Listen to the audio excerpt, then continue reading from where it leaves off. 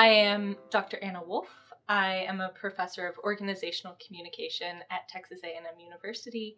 I got my undergraduate degree from Georgetown College in Kentucky, where I double majored in communication and political science, and then I went on to get my PhD at Ohio University.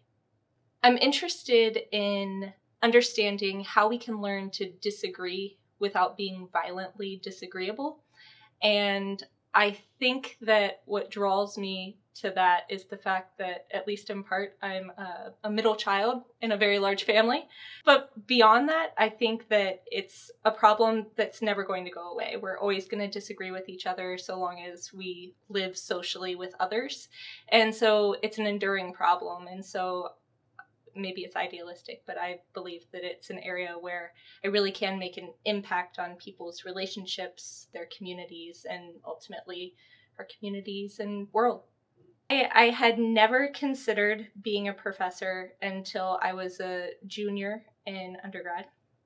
I hadn't known anyone with a PhD other than my professors, but then I had an opportunity to study at Oxford University. And I was studying international normative theory, which was a fancy way of saying morality in statecraft and decision-making at an international level. And so I was grappling with these ethical questions about when we're justified to go to war and when do we need to intervene in genocide. And they're impossible questions, but when I really started to dig into them, I realized that at the heart, these were communication issues, and that if we really wanted to understand them, we had to understand communication more deeply and to understand the accounts of people on opposite sides of conflicts. And I think after being in that romantic world of Oxford for a while, I came back to the United States and decided I wanted to keep learning like this. And so I went to graduate school, still not knowing if I wanted to be a professor, but knowing that I really loved the learning that happened within these sorts of institutions. How do we use language to manage tensions, stigmas, and emotions that threaten to separate us from other segments of society?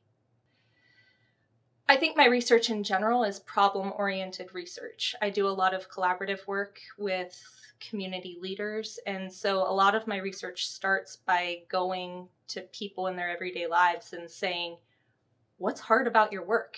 What's frustrating about your daily experiences? And then I feel like it's my job to understand how communication theory can help us to understand what's happening there and to be more creative about what solutions might exist. Living in the state of Nevada, I had a unique opportunity to study something that is only legal in that state, which is legal brothel prostitution. And so for the last few years, I've been working with one of my colleagues from the University of Nevada, as well as one of our mutual students who was actually a legal prostitute at one of the brothels, in order to study some of the organizing practices of these hidden organizations.